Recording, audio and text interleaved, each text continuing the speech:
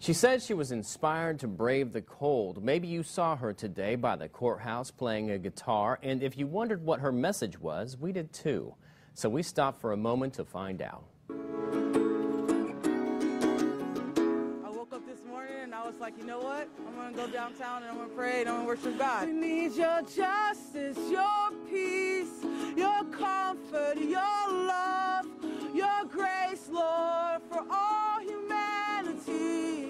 She says something struck a chord in her soul. Today I was just inspired to just pray. Something in the State of the Union. I feel like the president is giving us hope for something. And that something led Jackie Johnson out in the cold. One voice, 6 strings, 14 degrees. A nation under God, it means something, it means something.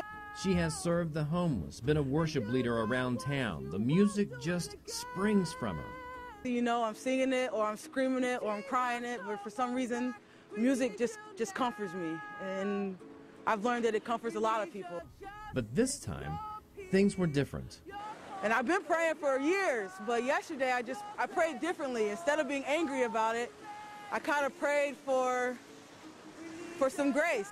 And now, on an unbearably cold day, across from the house where justice is served, Jackie Johnson found herself singing a prayer. Grace, Lord, for all humanity.